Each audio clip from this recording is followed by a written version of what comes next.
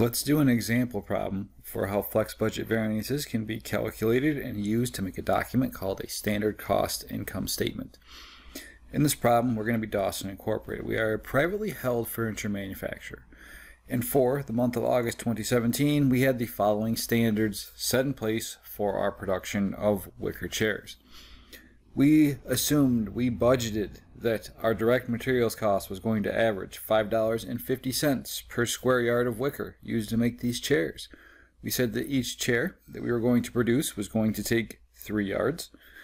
We estimated that the cost that we would have to pay for labor for the direct laborers who manufacture these chairs was going to average $10.50 for every hour they worked during the period, and that the production of each chair was going to require our direct laborers to work for half an hour. These are the things that we would have used when we calculated out our master budget in the first place. They are our standards, what should happen during the period. Well, what actually happened? At the end of this period, we have determined that this company produced 2,200 wicker chairs. To do so, they used 6,200 yards of wicker, our actual direct material quantity used, and they paid on average $5.70 for each square yard of wicker.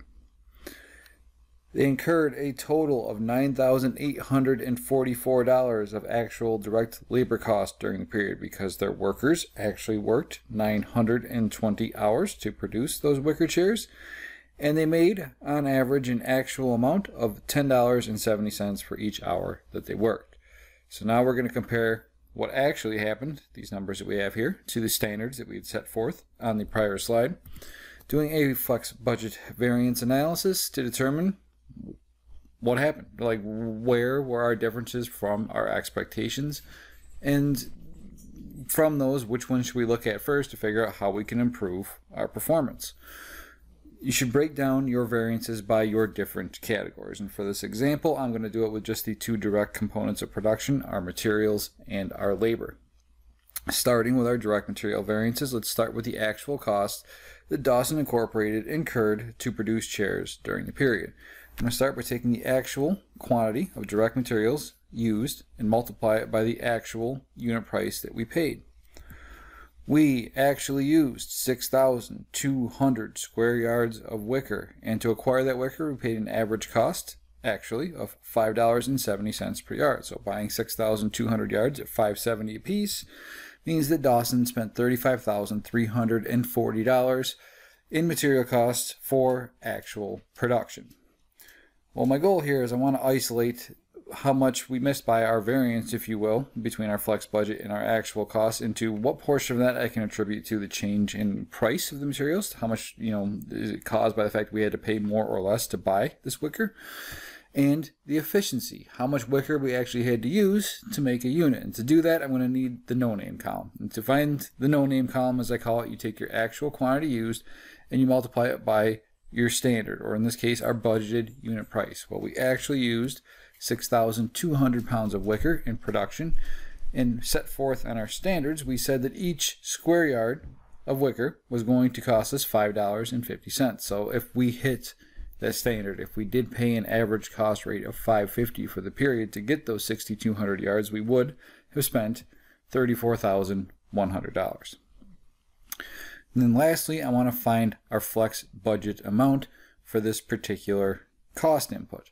And the flex budget amount is, again, what should have been if you hit all of your standards. Like if we predicted perfectly the amount and cost of material that would have to go into each and every chair, how much would we have paid according to those standards to make the actual number of chairs that we made? So I'm going to take our actual units produced, which was 2,200, and I'm going to multiply it by both of our standards. And our standards are that it was going to take 3 yards to make each chair, and that each yard of wicker was going to cost $5.50 on average. And 2,200 times 3 times $5.50 is $36,300. And now I have all the information that I need to figure out my variances, because they're just the gaps. So the gap between our actual cost incurred and our no-name column is a difference of 1,240. In this no-name column, what I'm doing is I'm isolating out one particular reason that we could have had a difference. And this one I'm isolating out price because we're using actual quantity used for both these calculations. So the difference is all attributable to the fact that our actual price was different from our budgeted price. How do I know this is unfavorable? This was bad for the company because the actual amount we paid per square yard of wicker is greater than the amount we estimated, $550. So we can say that we had a $1,240 unfavorable direct material price variance for production of these wicker chairs because we spent more per square yard than we expected to. The other gap is our efficiency variance, which is the difference between our no-name column and our flex budget amount. And the difference between those two numbers is 2,200. Again, we're isolating out one thing. Well, both of these are using budgeted unit price. So the difference in these two numbers can all be attributed to quantity.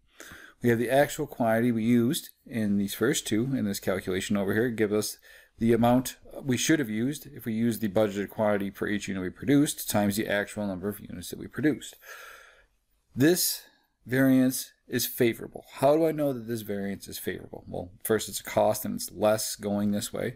But you can also look at it this way. We actually used 6,200 yards of wicker. Had we used the budgeted quantity per unit that we expected and made the actual number of units that we made, if we hit that standard, how much should we have used? And if we used 3 yards apiece for 2,200 chairs, we should have used, that comes out to 6,600. We should have used 6,600 square yards of wicker. So we actually used 400 less than we had proposed in our budget if we hit that standard. And at a rate of $550 per yard, that means that we had $2,200 in cost savings from our prediction because we used way less material than we thought we were going to.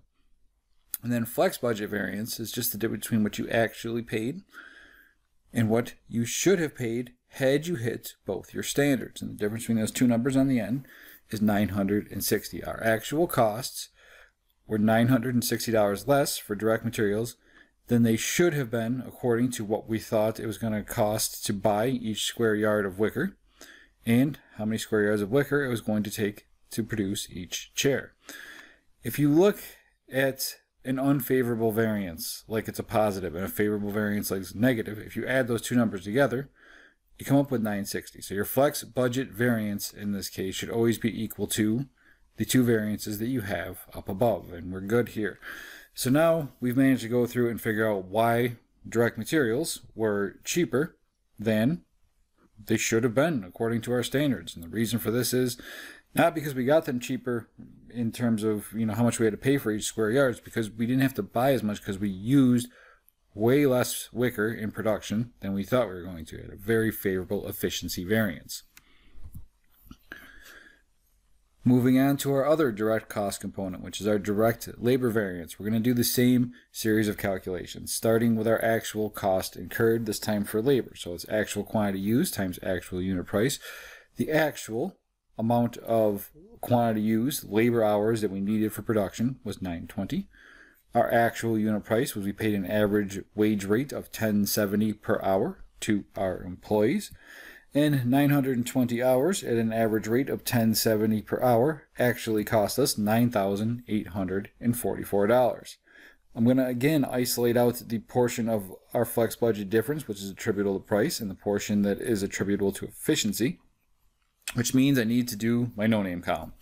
So actual quantity used was 920 times our budgeted unit price. We didn't expect to pay $10.70 per hour for labor. We said before that we thought the average cost of labor per hour was only going to be $10.50. So if I take 920 and multiply it by 10.50, come up with 9,660. And now I need our flex budget amount. What should have been had we hit both of our standards. So to make 2,200 chairs, if we hit our budgeted amount of time that it was going to take to produce each chair, which is half an hour, and we paid our budgeted amount of labor cost, $10.50 per hour, that we thought we were going to have to pay originally, then production of those 2,200 chairs at half an hour apiece, paying $10.50 per hour, should have cost Dawson $11,550. Now we can find our variances by filling in the gaps. The difference between our actual cost incurred, if I can find my cursor, and the no-name column is $184, and it is unfavorable. How do I know it's unfavorable? Because our actual average cost per labor hour was greater than we had budgeted for. So we spent more in terms of hourly wages for our employees. What about efficiency variance? Well, the difference between those two numbers, 11,550 and 9,660, is 1,890. How do I know it's favorable? Same thing. Let's look at if we took as much time as we predicted to make each one of these chairs and we made the actual amount of chairs that we did, what amount of time should it have taken? Well, if we made 2,200 chairs and each one took half an hour, first two numbers over here, that would come out to be 1,100 hours. We didn't take 1,100 hours. We took 920 hours. We took 180 hours less to produce these chairs than we predicted we thought we were going to.